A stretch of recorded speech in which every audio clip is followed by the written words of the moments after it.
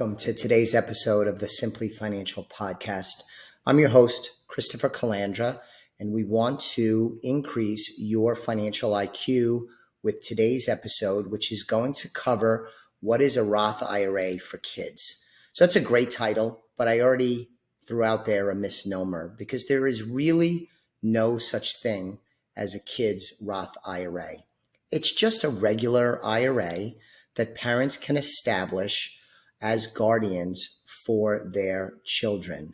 So let's talk about some of the aspects of this. First off, there's no age limit. You could do it at any age, but, and this is important, you do need earned income. And at younger ages, unless the child is an actor or a movie star, might be difficult to get earned income. So you do need earned income, but there's no age limit. It's subject to the normal IRA limits. So that means in 2022, you can contribute up to $6,000. That's the Roth IRA limit for 2022. In 2023, it's $6,500. Now, keep in mind with this strategy, you could only put in up to the earned amount with a maximum of $6,000 or $6,500. What I mean by that is if the child only makes $2,000, then that's the limit, not the $6,000 or $6,500. So keep that in mind. Now, in terms of the earned income, one thing that you see a lot is if you have a small business, a family-owned small business, you can get creative and have the child work for the business, oftentimes even younger than you would normally expect somebody to go out and get a W-2 type job.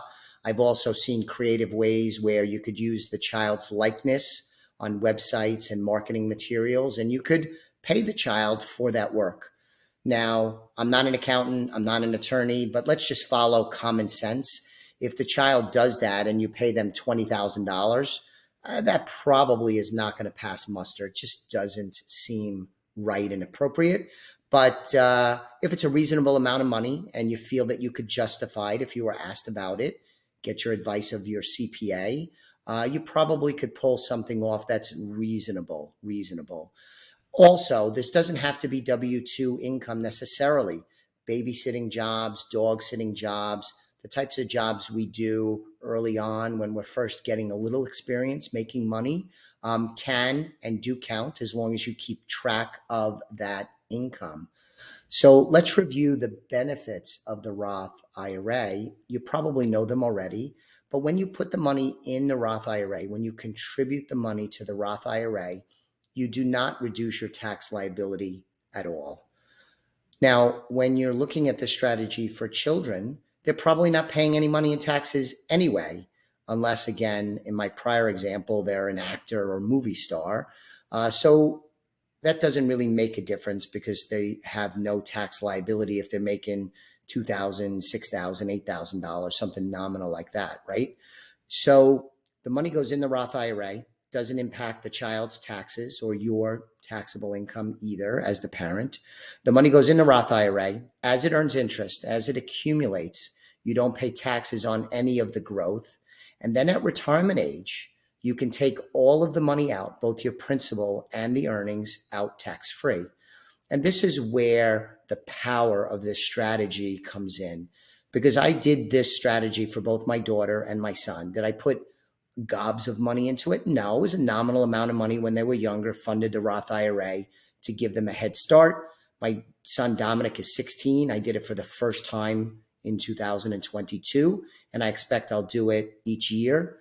Going back to the prior rules I talked about, I was unable to do the maximum $6,000 contribution in 2022 because he didn't have enough income, but I did do what I was able to do. So going back to the power of this, if you put in a couple of $1,000s or more in the early years and you let that money grow and accumulate based on historical investment returns, which are not guaranteed, but if we use that as a forecast, using history as a guide, when I'll use my son again, Dominic, as an example, when he gets to 60 or 65, he'll have a pile of money in there.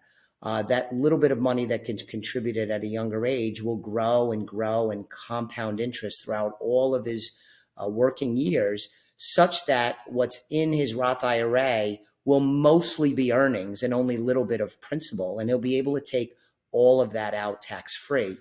As a parent, that sounds like a very rewarding legacy to leave for my children. Hopefully there'll be other legacies as well, but this is a neat one to include in the mix.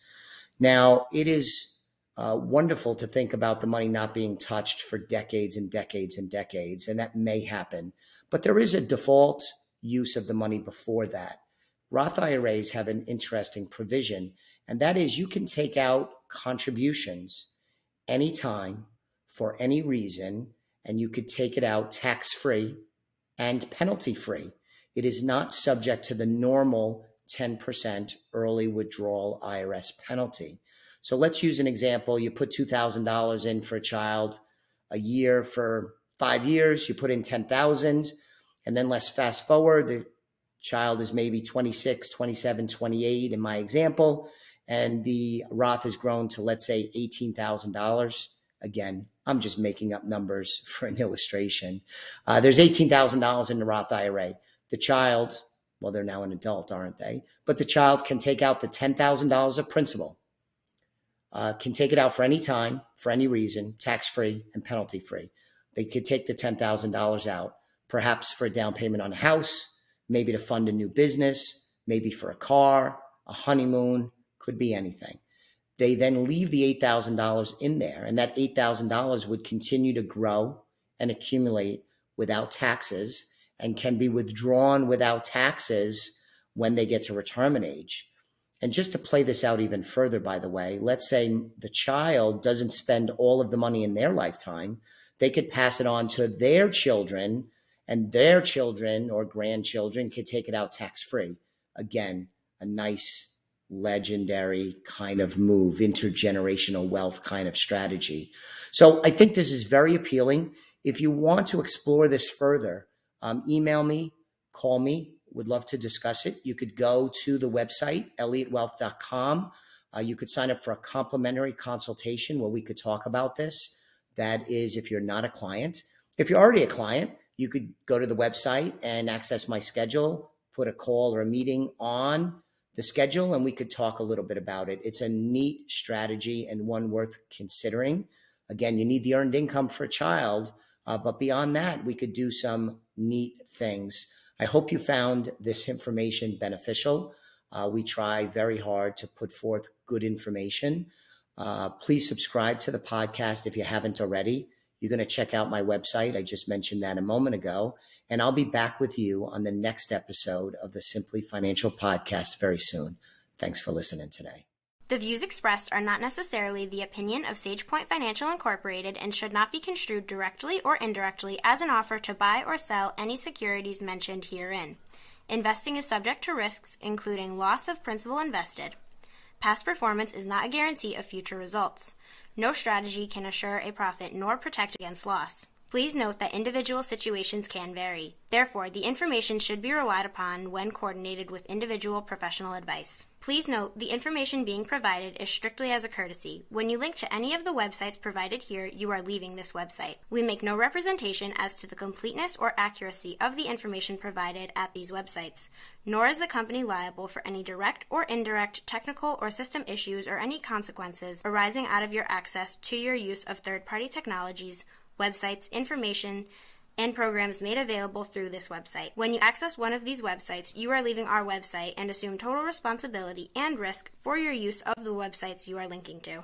Securities and advisory services are offered through SagePoint Financial Incorporated, member FINRA SIPC. Insurance services offered through Elliott Wealth Management, LLC, not affiliated with SagePoint Financial.